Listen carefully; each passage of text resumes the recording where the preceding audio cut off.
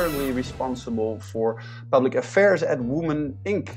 Odie Neisingh is also the author of the yet-to-be-released children's book, My Mother is a Prime Minister. In her lecture, Odie will speak about the possibility that the United States of America will get their first female vice president if Joe Biden gets elected, and about the question why so very few people believe that women could successfully fulfill the position of vice president or president of the United States. Odie Neisingh.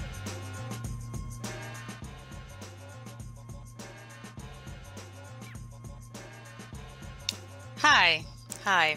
My name is Odie Neisingh. And for many years I've worked in politics or with politicians, mostly advocating for women's rights. And at the moment, I work for Women Inc. Topics I've been advocating is comprehensive sex education in all schools at all ages, access to legal abortion, or, for example, the paternity leave extension in the Netherlands.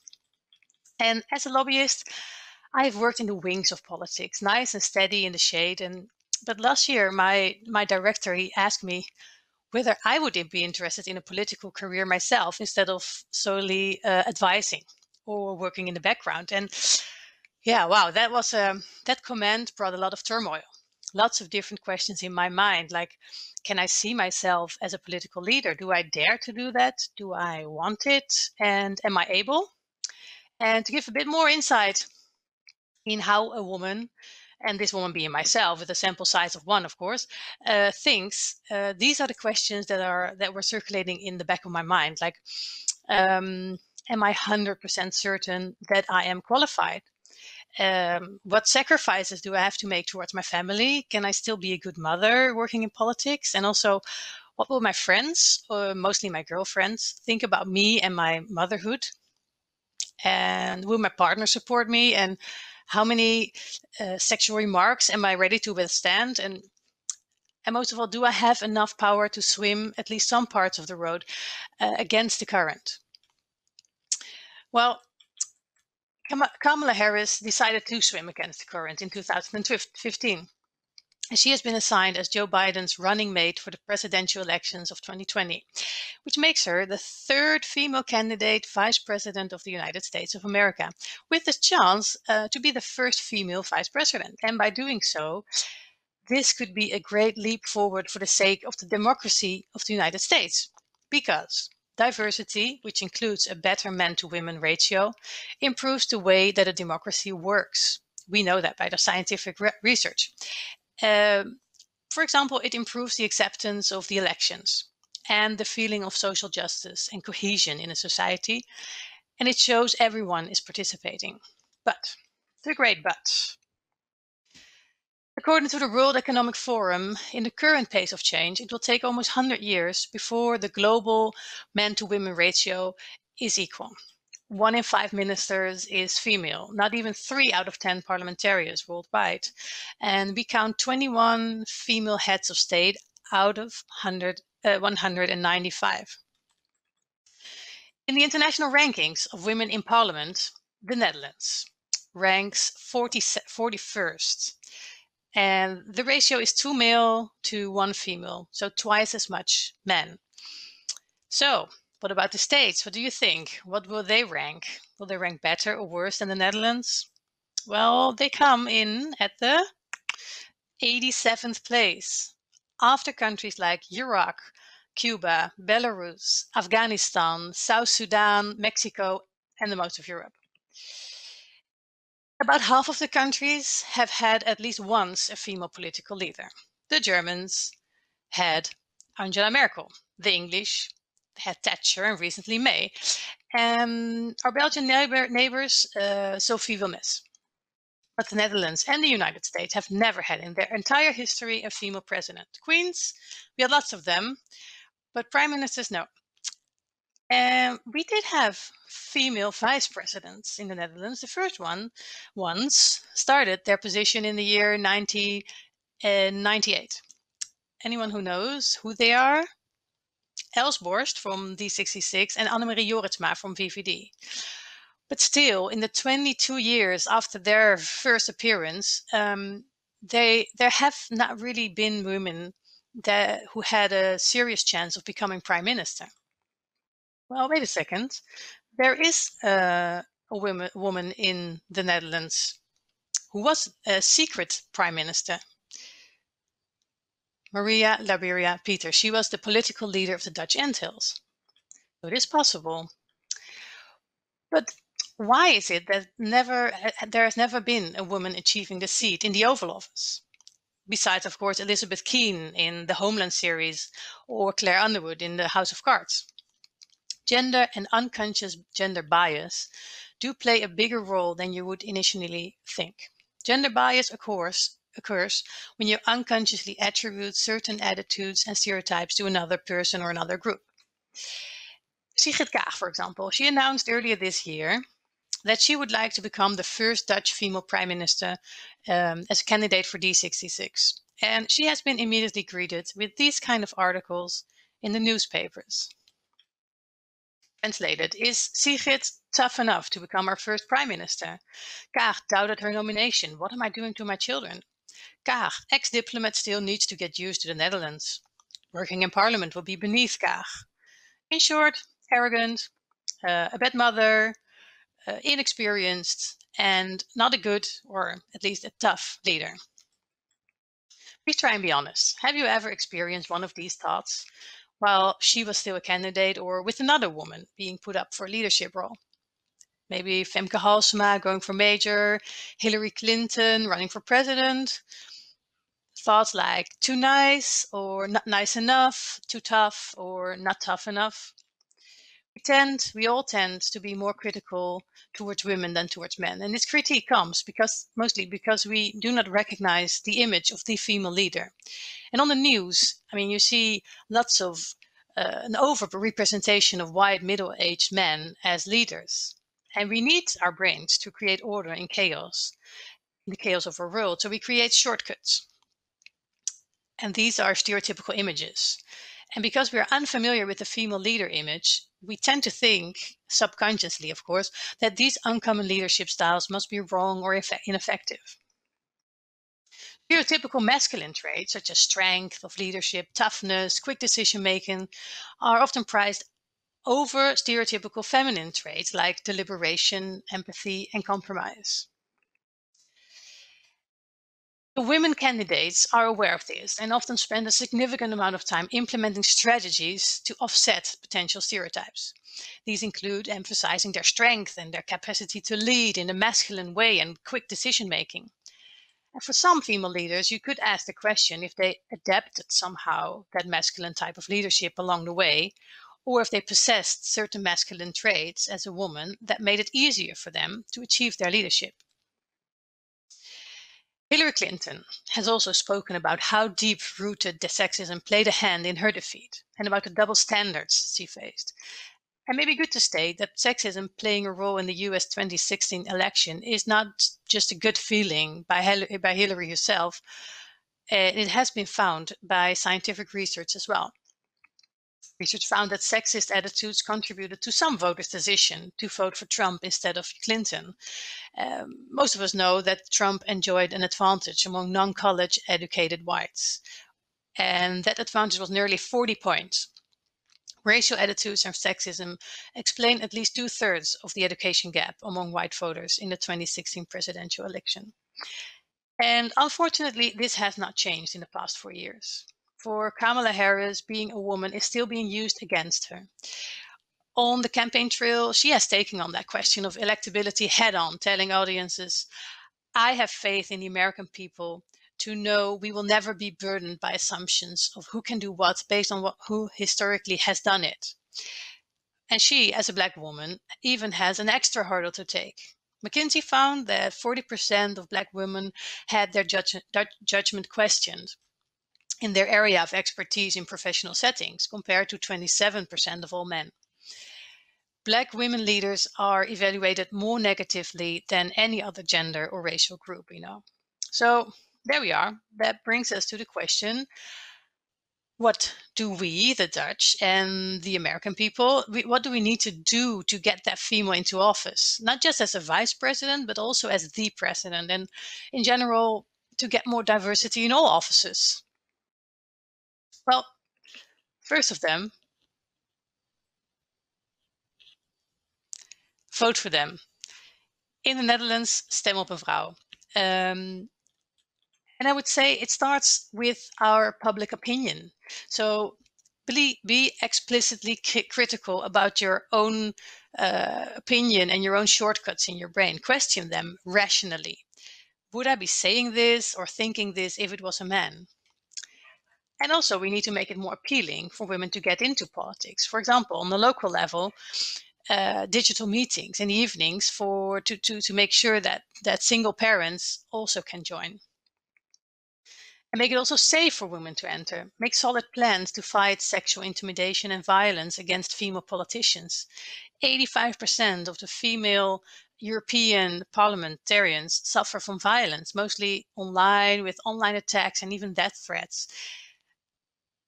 So, and make sure enough women run for office.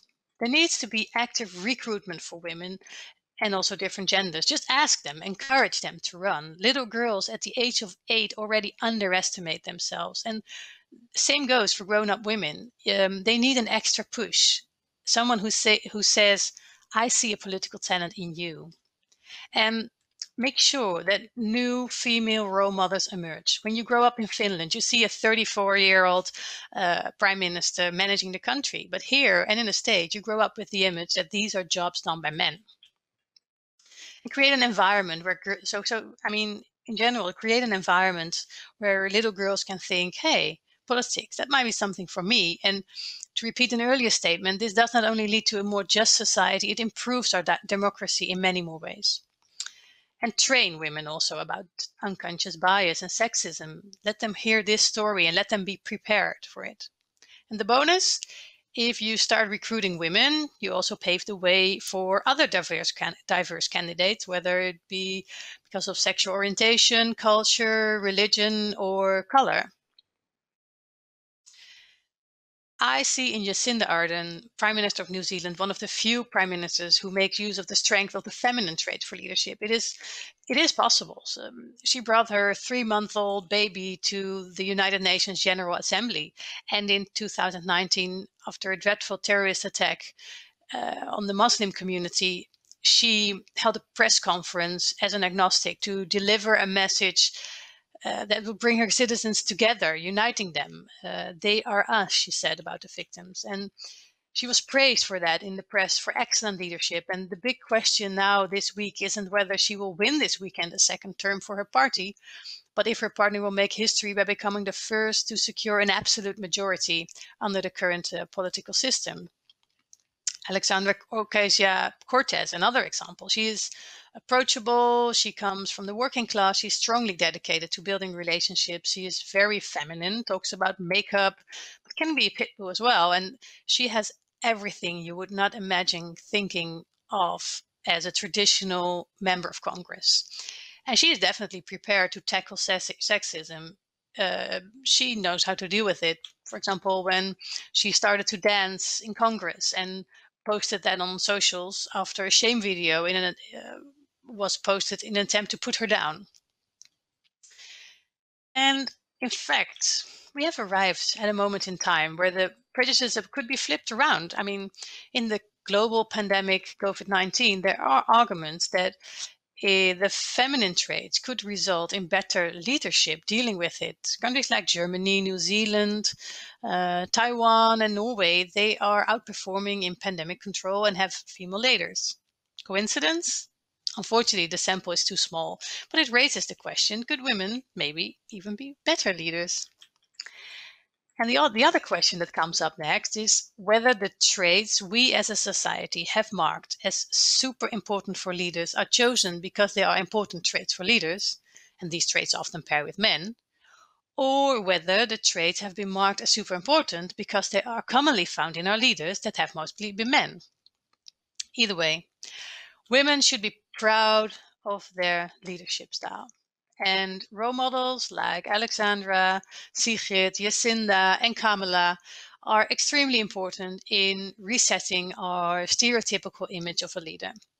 And also for helping women like me with high standards for themselves to make it easier to think, yeah, I mean, I can do that. Why not? And if she can, why can't I?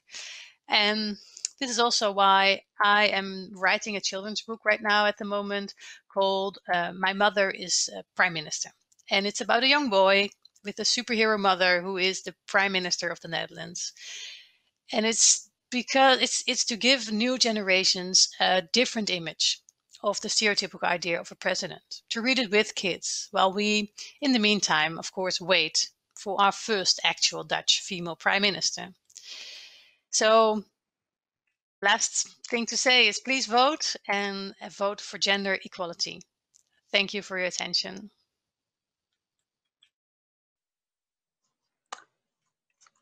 Thank you, Odie Neisingh. If I may start with our first question from the audience, why do you think, Odie, it is that the United States and the Netherlands both have such, you might say, an old-fashioned or masculine approach or view of leadership? Yeah, that's funny because we tend to think, both in the US as in the Netherlands, that we are very, very emancipated. But for example, in the Netherlands, we have a very strong motherhood culture, for example, and women tend to work not very much hours a week. For example, we have a part-time culture, and so there are some cultural beliefs we have about women that are stronger in our culture than in other cultures like Sweden or even France or Belgium, surrounding cultures. And the same goes for the US. Yeah.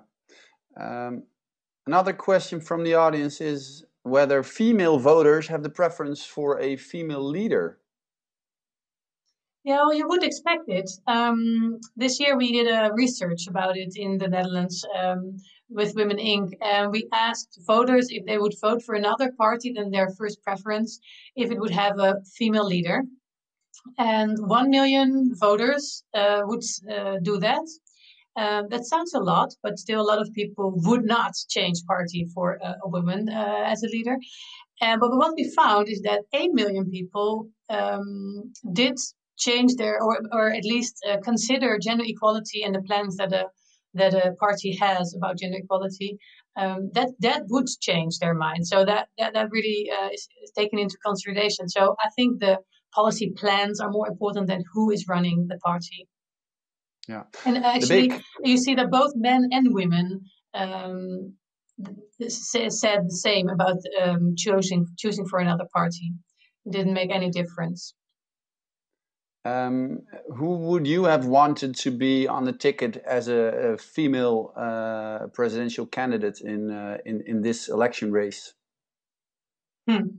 Well, I think in my ideal world, it would be Michelle Obama. Really? She ticks all the boxes. I mean, she's a woman. She is like Jacinda Ardern and AOC Alexandra Ocasio-Cortez. She is feminine. She uses her female traits and her female power. So, yeah, I think she would be perfect. So maybe in 4 years, as the president, she could be the first real president. Yeah, you showed some. You talked about Alexandra Ocasio-Cortez. Would she be an ideal candidate for 4 years, 8 years, 12 years ahead? What do you think? Well, my personal opinion, I think she could be that. Yeah, she could be the president because she is the real American dream. She is working class. She made her way up.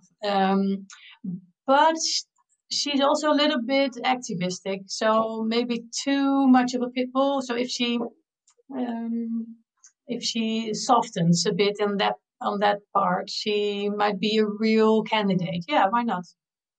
Okay, we're talking about the first Dutch female prime minister in relation to the book that's coming out. If it was up to you, who would it be? The first female prime minister of the Netherlands? Well, I see in Sigrid Kaag a very powerful candidate.